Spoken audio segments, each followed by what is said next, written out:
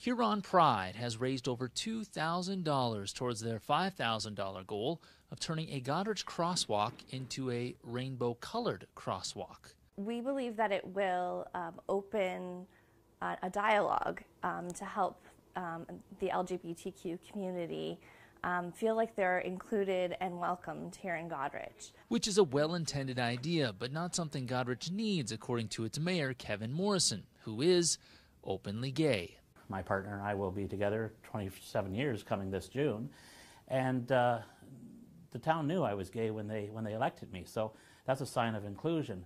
So I guess my view at the last meeting was that you're going to divide the community. The mayor's stance frankly shocked members of Huron Pride, who suggest Morrison's inclusion experience is not how every LGBTQ individual is treated in town.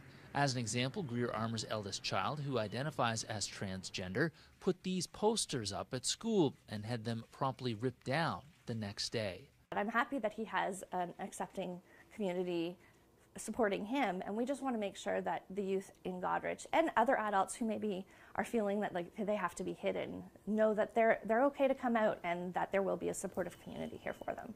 Goderich will fly the pride flag this June, but the rainbow crosswalk proposal has absolutely divided the town. While he says he's received support for his stand, Morrison says he's also taking heat from those that want a rainbow crosswalk and don't understand why he, as one of the region's few, if not only openly gay mayors, doesn't.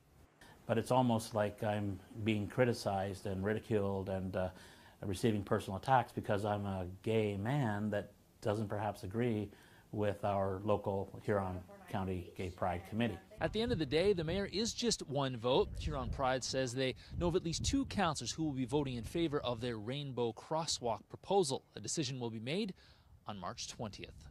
In Goderich, Scott Miller, CTV News.